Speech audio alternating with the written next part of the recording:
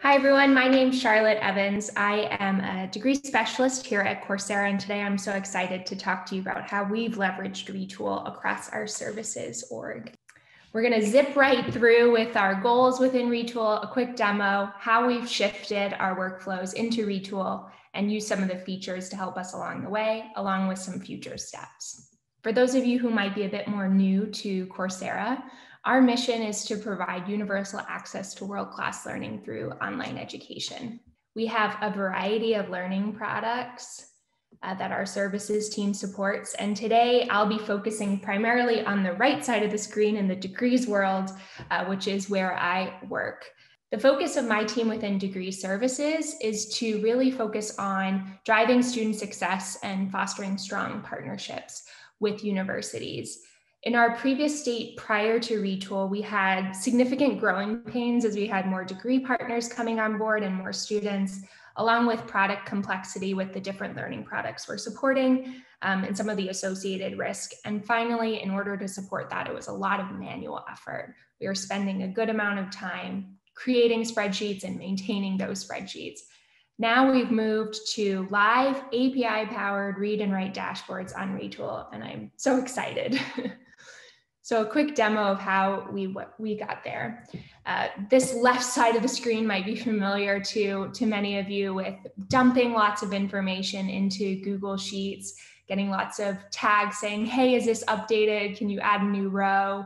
And then going into a lot of our APIs in order to glean that new information and edit it. We've been able to take 100% of those APIs for critical degree services workflows and move them over into Retool tools so that the tables will automatically refresh within Retool rather than spending a lot of our time to do this kind of work, which allows us to free up a good amount of our brain space in order to really focus on driving student success and creating happy partners.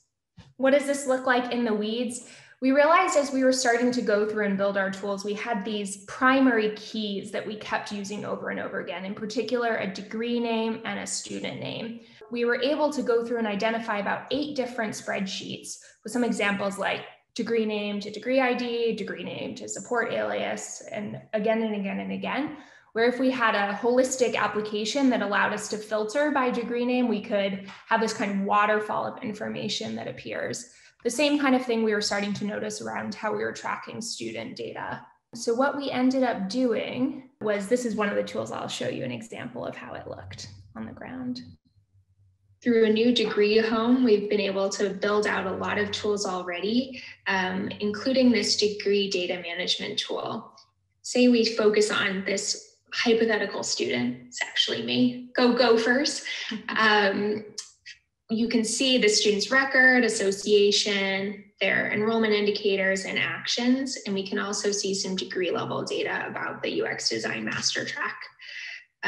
If we were to go over to another use case within the IMBA program, we can look at onboarding information, and you'll notice the names are human readable with terms that are human readable and times that are no longer an epoch time. So when we moved into Retool, I was really excited about what it would unlock, but I also had no idea I was writing JavaScript. I came from a non-technical, non-developer background, so this was a pretty new domain for me. So as I thought about my own onboarding into the experience, I really wanted to capitalize on all of the features that Retool is offering to make my life easier, so I could focus on just bringing in the Coursera specific information. So the first thing we really focused on was automation. So the power of the button. After we'd found that primary key with the degree name and started to build out some of our applications, we realized, hey, I'm going back into spreadsheets and doing the same thing over and over again. And the only thing that's different about some of these spreadsheets is the degree name in terms of the row of the data. So I was able to take 2 buttons, build them in 3 minutes, and delete 2 spreadsheets. It was very therapeutic.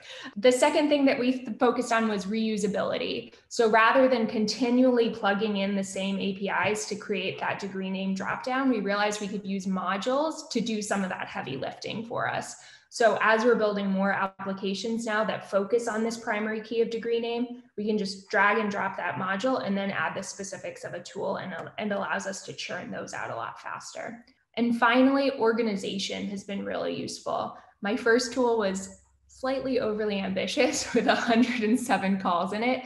And the first list was just a dump of all of those queries. And by building out these folders, we were able to really start to visualize the relationships between some of the calls and start to think about strategy, which has also helped me think about kind of modularizing different aspects of our future tooling. Where do we go from here?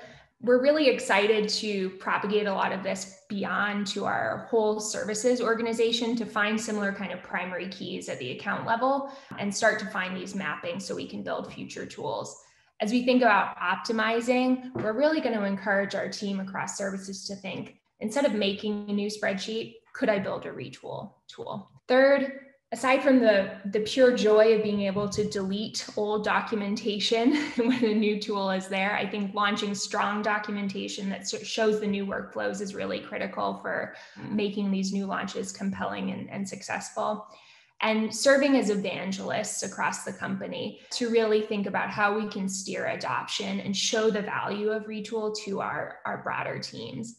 And finally, again, kind of going back to our core, our team is really focused on unlocking the student experience and getting the manual work out of the way so that we can really focus on that. Hoping we can reach for Retool and more tools that we're looking towards so that we can really optimize and create a best-in-class service experience. I'm so excited to connect with this community, and I'd like to give a big shout out to everyone at Retool who's helped me along the way, and to our internal tools team at Coursera who have been such fantastic mentors and helped me learn the ropes. Thank you so much.